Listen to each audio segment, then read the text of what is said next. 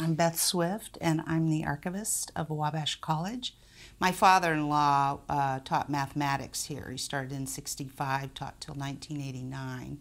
Sitting at the kitchen table and listening to my father-in-law talk about curriculum spats they had in 1968, or how he received tenure from Byron Trippett while walking across the mall.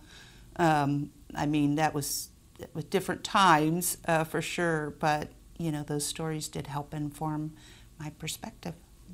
Technically, we should start with this, which is the first page of Edmund O. Hovey's scrapbook. It's dated 1832 November, and that was our founding, and this is actually a record of the founding meeting.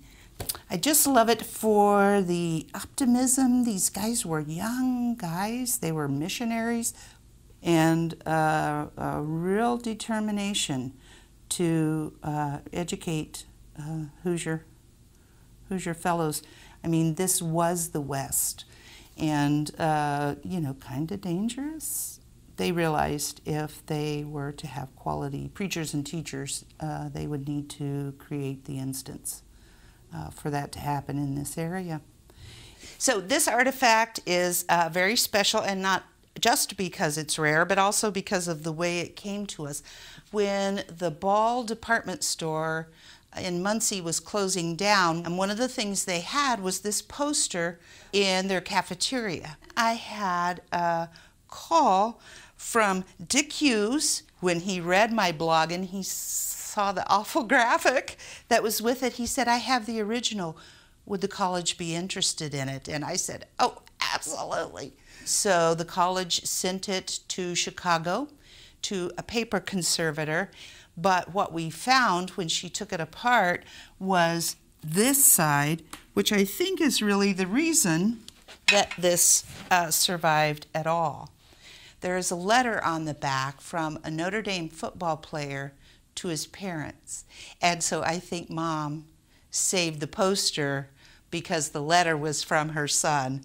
He spends the first part kind of trash-talking Wabash, how they kind of didn't play up to the level of Purdue and whatever, a little bit more about the game, some about the weather, and then ends by saying both teams went on and had a lovely dinner at a hotel there in South Bend, which was the custom. The teams would take dinner together. Wabash didn't win this game. In fact, they beat the pants off of us, but it is the first time we ever played Notre Dame. And I just love this artifact. And this artifact is of particular delight to me. This came to us, I want to say 5 or 6 years ago, and it is a chair that was given to our President Tuttle on the occasion of the semi-centennial of Wabash in 1882.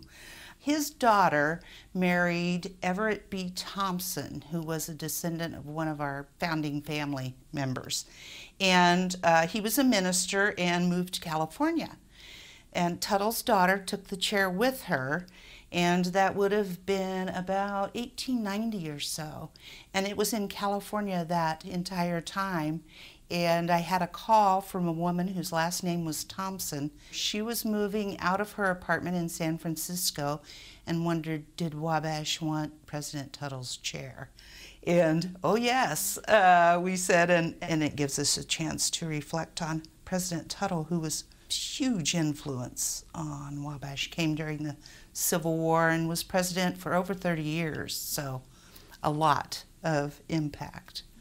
The next artifact I'd like to share is one I just absolutely adore. This is the printing plate from the first issue of The Bachelor. And as you can see, there's a portrait here. This is Thomas Riley Marshall, and they are celebrating him because he's just become governor of Indiana. He's a Wabash man. He was a Phi Gam. One thing I love about The Bachelor, we see the fellows come back for a big bash, and we always put out the bachelors of their era, and they start looking through them, and in no time they are 22 again and remembering the things that they did and the friends that they have. It's just kind of a magic.